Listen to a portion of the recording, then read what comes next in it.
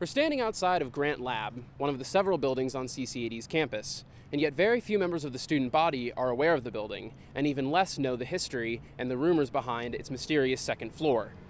My documentary team, consisting of myself, Shadow Wolf, Allie Gilly, and Miranda Long, will be investigating the building, learning more about its history and the haunting rumors that surround it.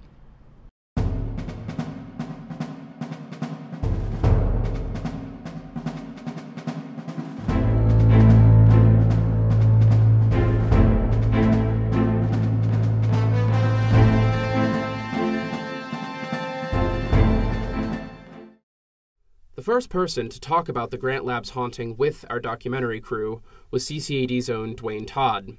He gave us a base of some of the history he knew and told us how we might gain access to investigating the building. From there, we decided to gather more history and background before diving into the investigation itself. Thank you very much for meeting with me today, Leah. So I was just wondering if you could tell us a little bit about the history of Grant Lab from what you've gathered. So the building was built in 1912.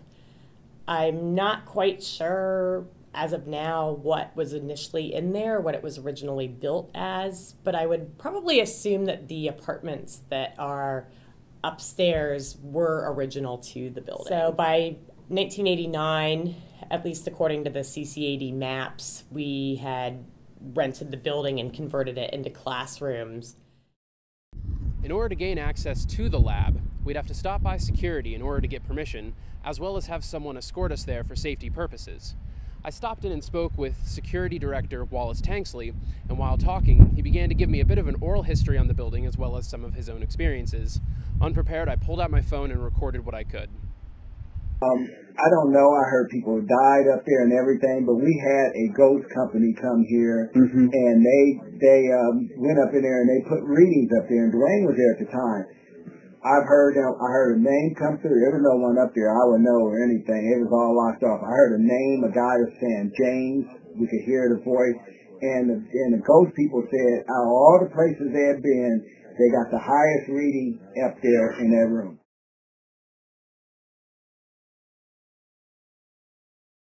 Escorting us to and throughout the building was CCAD Night Security Officer Rhett Leisure. On the walk to the building, Rhett explained that she herself had done several investigations of the building, and at one point had done an investigation with a friend who had served in the military. After the investigation was through, the friend said he had never wanted to go into the building again. This set the tone for the evening as we approached the building with excitement and a little bit of anxiety. You guys excited? Yeah. Nervous, but excited. Are you scared at all? A little bit. I'm going to try and brave. Oh, I missed the opening.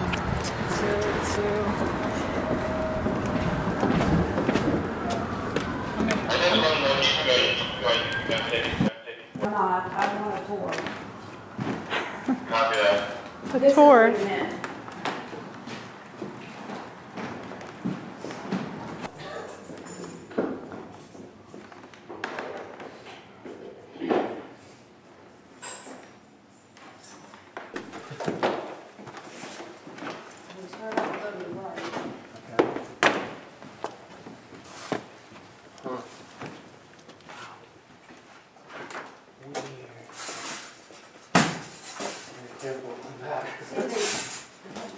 Between these two buildings is just an open space.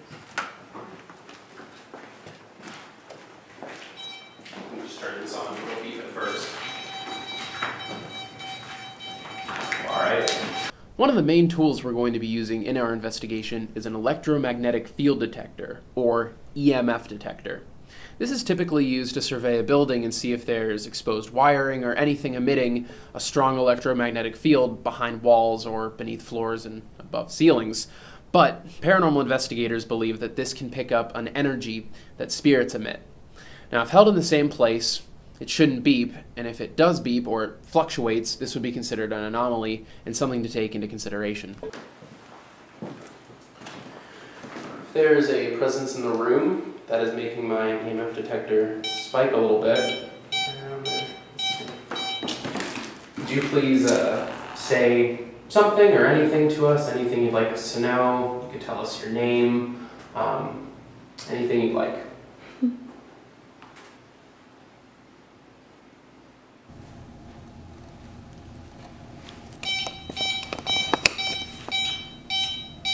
Are you making that happen? Can you send it up a little bit?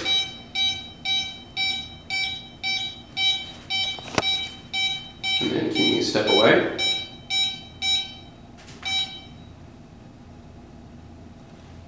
Thank you. That's pretty cool. Yeah, something right down in there. Well, go look around. Yeah, let's see. I got the camera. Oh, this is so bad. My camera's super dark right now, like the eye, so it's not very. This way? Okay. Here, this way. Oh, okay. Look at that though. That's a spooky hallway. Oh, that's an old light too. Older. Watch your step right here. It's an old pack of Marlboro on the ground. Old bathroom. Ooh. Toilet's gross. Orlando, be careful. Oh, What? where is she? Oh boy. Really? I didn't expect this much. Well, This is a lot of space, but yeah. you could fit like 15 or more classrooms.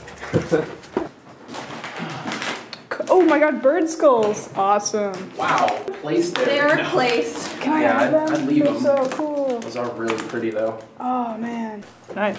Oh wow, this is lots of broken stuff. Look at the ground. It's just picking up walls. Step gently. Ooh, it's a little colder right here. Do you feel that? Yeah, it is. Mm-hmm.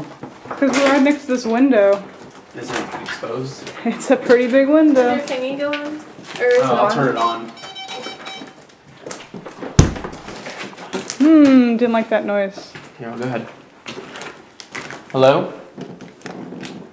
I think it might have been the creaking of the floor. Also, God damn. there's some breaker boxes. You know, I bet this place looked nice. Probably. So I don't really believe in ghosts, so this was like a fun thing for me, waiting for something to prove me wrong.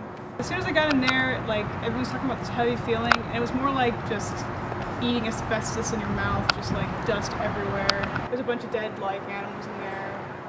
But you know, the only thing that really got me was when the thud happened, because that was different. That wasn't anything I could put my hand on, so can't wait to see what comes out of this. Okay, so I was pretty freaked out like before we walked in there. And then once we went in, it wasn't as bad as I thought it would be, but it did have a weird feeling. I kind of got freaked out by the sounds that we heard, the thump, and I heard like a couple creaks in the floor. So yeah, it was pretty freaky. Not as freaky as I expected, but it was freaky. Well, going up in there into Grant, I had some expectations. Psyched myself up a little bit more than kind of what was realized when we were up there. Definitely when we worked our way towards the back, could feel just a mood shift in general, and that's around the time we heard the thud and we had you know, some real heavy spikes on the EMF. So hopefully we'll review the audio and the footage and see if we get anything, but if not, it was just exciting getting to look around up there, find out what actually was there, and clearly why we're not utilizing it. So.